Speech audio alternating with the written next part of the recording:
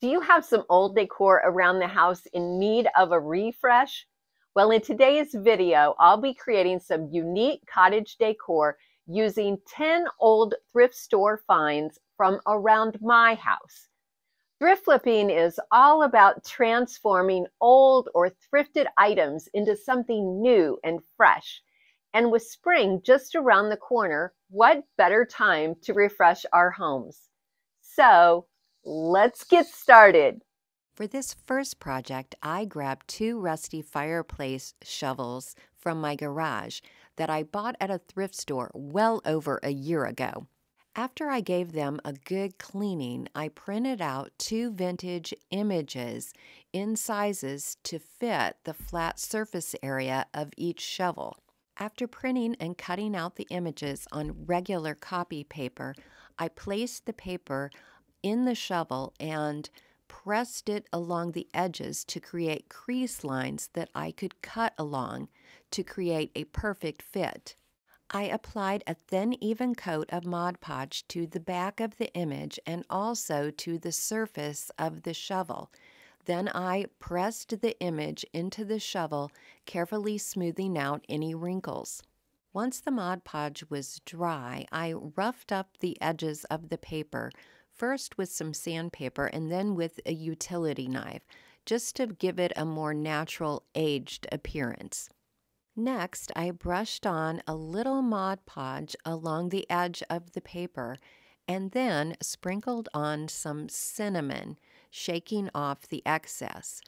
This will help the paper to blend into the rust of the shovel. Once these edges were dry, I wiped off the excess cinnamon and applied a top coat of Mod Podge over the image. Then I printed out some coordinating images to attach to the handle of each shovel. Because I'm keeping the strawberry shovel, I just used glue stick to attach the little strawberry seed packet image to a piece of cardboard that I cut out and then hot glued to the handle. I think everything looks better with a bow, so I wrapped a little twine around the top of the shovel handle and tied it in a bow, and then I applied some Mod Podge as a top coat over the seed packet image. I repeated the process with the chickens for sale sign, only this time I Mod Podged it to a small piece of wood. And then I drilled a small hole in each top corner so that I could run a little twine through it. But I still just hot glued the sign to the shovel handle. Because the handle on this shovel was a little longer, I decided to dress it up with some faux flowers. I hot glued the base of the stem to the back of the sign and then used a little florist wire to hold it in place higher up on the handle. And I tied a bow over the florist wire.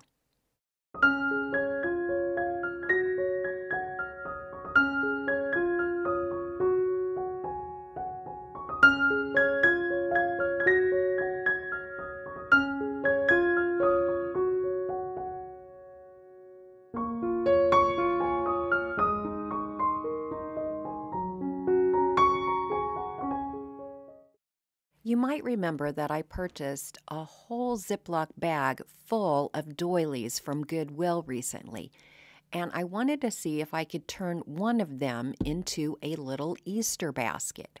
First, I took a plastic pot and wrapped it in a sheet of aluminum foil. Then I made a 50-50 mixture of water and white glue in a small bowl.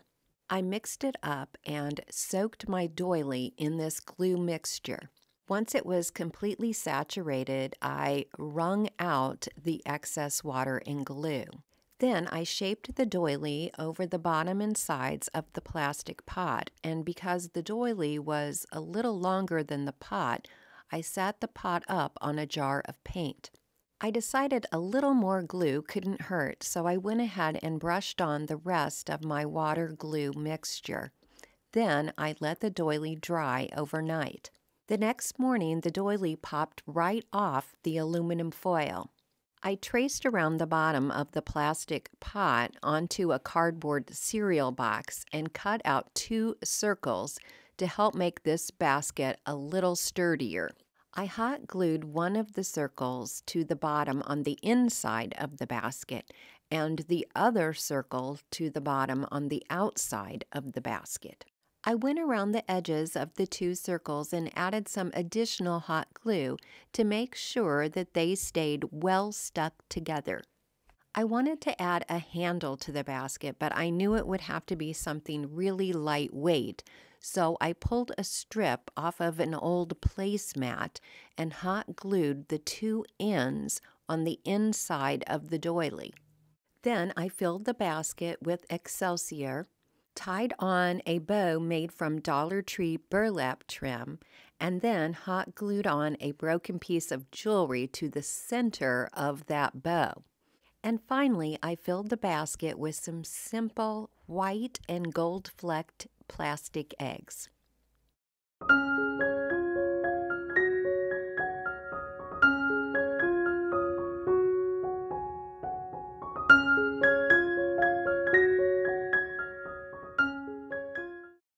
I don't normally talk about anything very personal because, well, after all, this is a DIY channel. But today I want to tell you about something that I really regret. When I was younger, I was a total sun worshiper. I laid out in the sun with no sunscreen all of the time. And I frequently went to tanning beds during the colder months. And so now I am really paying for it. My skin has aged so much in the last few years, and I feel like that I look much older than I actually am. So, like a lot of women, I have tried all kinds of anti-aging creams and lotions, but recently I have started trying something completely different, and that is treating my skin from the inside out by drinking Peak Life teas. I like to have a warm cup of the matcha in the mornings in place of what used to be my second cup of coffee. The matcha has antioxidants and chlorophyll that help to firm, brighten, and clarify the skin.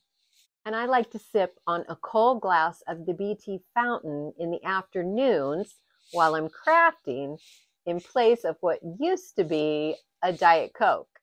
The BT fountain has clinically proven ceramides and hyaluronic acid, which keeps the skin hydrated, improving skin elasticity and helping to reduce fine lines. If you think you would like to try Peak Life teas, head to peaklife.com/Canterbury15 or just click on the link in the description box below to get 15% off your order, plus free shipping for life on Peak's Radiant Skin Duo. And for a limited time, my viewers will also get a complimentary starter kit. Some of you may remember that I recently purchased a bag of dollhouse furniture to use in an upcycled clock. Well, I still had some of that furniture left over.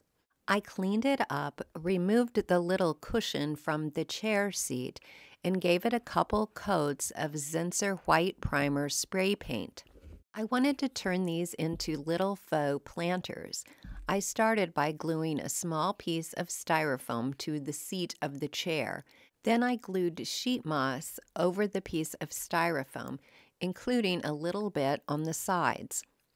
To create holes to hold the tiny flowers that I would need to use, I first punched a hole through the moss and into the styrofoam, added a drop of hot glue, and then inserted my tiny faux plants and flowers.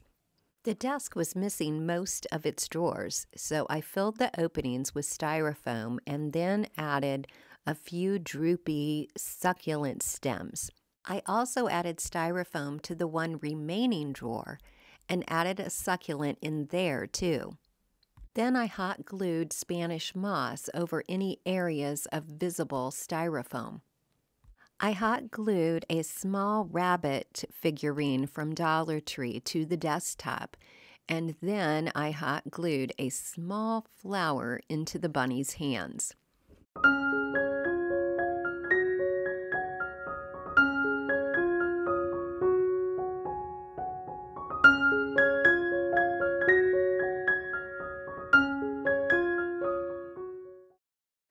I have had this thrift store candle plate for at least a couple years. To brighten up this rather dark bronzy color of this metal plate, I applied some gold rub and buff with my finger over the entire top surface. At this point, I thought that I would spend about 5 minutes applying these IOD fruit transfers to the center of each of the 3 candle openings. But that's not exactly how it turned out. These transfers did not, I repeat, not want to adhere to the waxy rub and buff surface. So I decided to paint each candle hole with some dark brown chalk paint, giving the transfer something better to hold on to. And it worked. This time, as I rubbed over the transfer, it stuck onto the newly painted surface. I actually liked the brown background behind the fruit, so I don't know why, but I decided to apply some of the rub and buff over the top of the images. I immediately regretted that decision and tried to wipe away as much of that gold wax as I possibly could. Do you think I ruined it? Should I paint over the transfers and start again? Let me know what you think. To make this piece look even more aged, I brushed some Mod Podge around the edges on the inside of each of the circles and then sprinkled on some cinnamon, just like I had done on the shovels. To create a hanger for this piece, I used some Gorilla Glue to attach a small D-ring to the back side.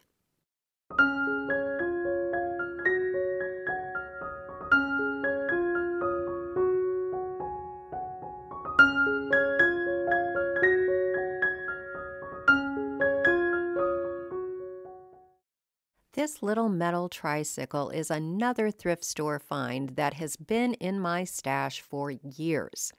The little wicker basket on the back end makes it perfect for a spring planter. I hot glued a small piece of styrofoam inside the basket and then began cutting apart some faux greenery and flowers to add to the basket. I also stuck some small pieces of florist wire into styrofoam eggs so that I could add those to the basket too. I wanted to add a couple ceramic bunnies to the center of the basket, but you couldn't see them above the flowers, so I glued in another piece of small styrofoam so that they would sit up taller. I wasn't really loving my choice of yellow tulips with blue eggs, so I traded out the tulips for some small pink roses, and I traded out the blue eggs just for some simple white ones. I liked this much better.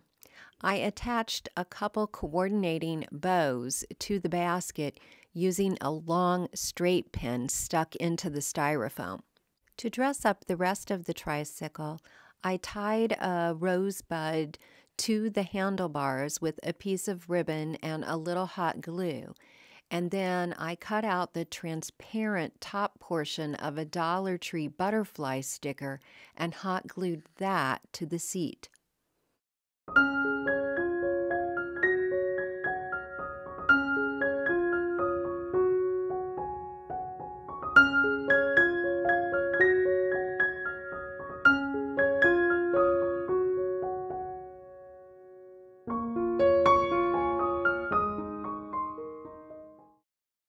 I'm betting that I'm not the only one who has a couple old ratty grapevine wreaths lying around just collecting dust. I don't think I can top last year's butterfly wreath, but I thought I'd try my best and see what I could come up with this year. After I tucked in all the loose strands of grapevine, I began using some very sturdy florist wire to attach some styrofoam eggs to the grapevine wreath. I found a couple faux stems in my stash that were a green color that I thought coordinated well with the color of the Easter eggs. I cut it apart into small pieces and then added those pieces to the grapevine wreath.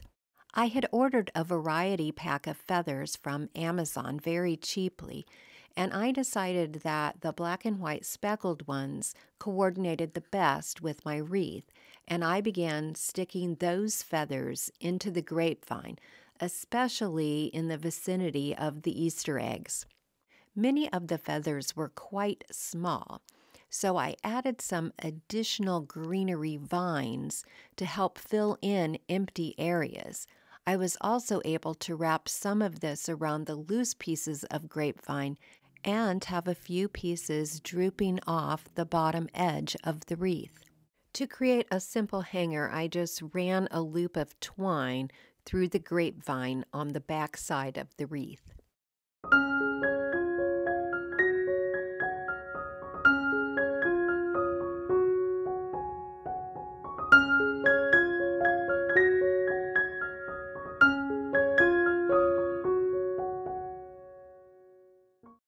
I think this next project is my favorite one this week. I started with a thrift store wood candlestick, which I painted with a couple coats of light green chalk paint.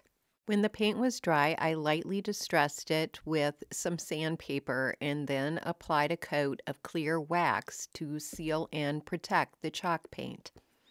Next, I cut several small branches from a spirea bush in my front yard and formed them into circles of approximately the same size. To make your branches more bendable, you can soak them in warm water for 15 to 20 minutes. I used florist wire to secure each circle and to secure the 3 circles together at the top and at the bottom to create a sphere shape.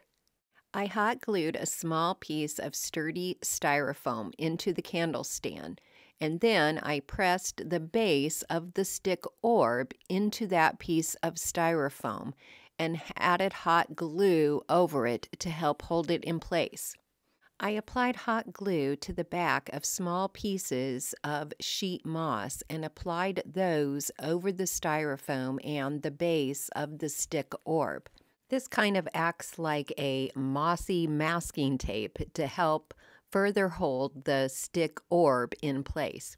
First, I added some fern fronds to droop down over the sides, and then I added some pink roses in the center of the orb. And finally, I added just some additional greenery to fill in around the roses. I also added a few faux vines and leafy stems to wrap around the sticks. Although it seemed sturdy enough, I went ahead and used wood glue to attach a wood round to the base of the candlestick just to make it less likely to tip over.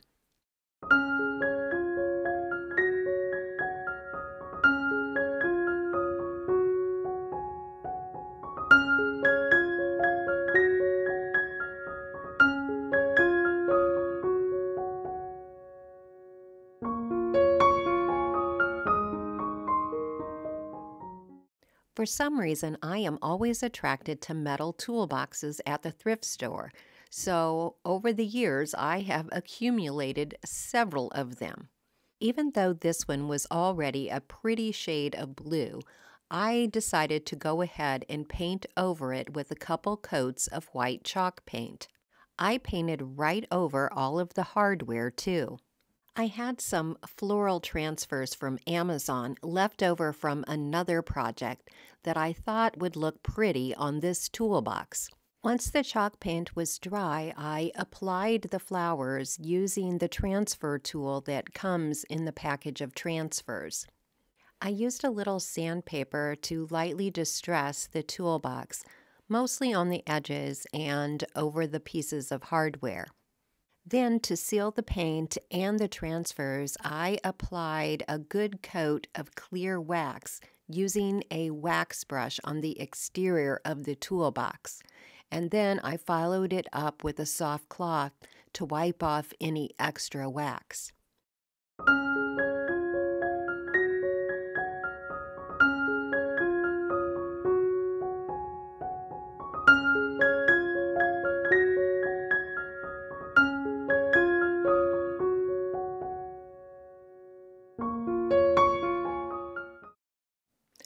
I have had this metal ring in my stash for a long time, and if you know what it is, please let me know in the comments because I have absolutely no idea. Although I like tarnished metals, I wanted to freshen up the brass ring a bit by cleaning it with a dab of Brasso and a soft cloth. I decided I wanted to use this as a frame, so I printed out a pretty vintage farm image onto a piece of cardstock, large enough to cover the opening. I traced around the inner circle of the metal ring and cut out a slightly larger circle from a piece of cereal box. Then I just used a good quality glue stick to adhere the farm image to the cardboard circle, cutting off the extra paper. Then I just used hot glue to adhere the round image to the back of the metal ring. Then I applied a light even coat of Mod Podge over the image to give it a protective coat. I used a little bit of Gorilla Glue to attach a D-ring to the cardboard for hanging.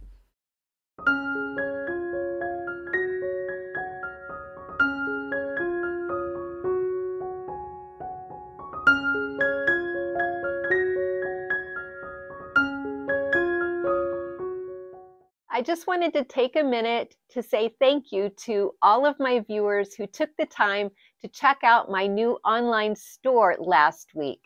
It was quite an adventure for my son and I have read all of the comments. I really appreciate the feedback. I also wanted to let you know that today's DIYs are now for sale on the store, along with some other new vintage items from my stash. Thank you so very much for watching today, and I hope to see you next week. Bye-bye for now.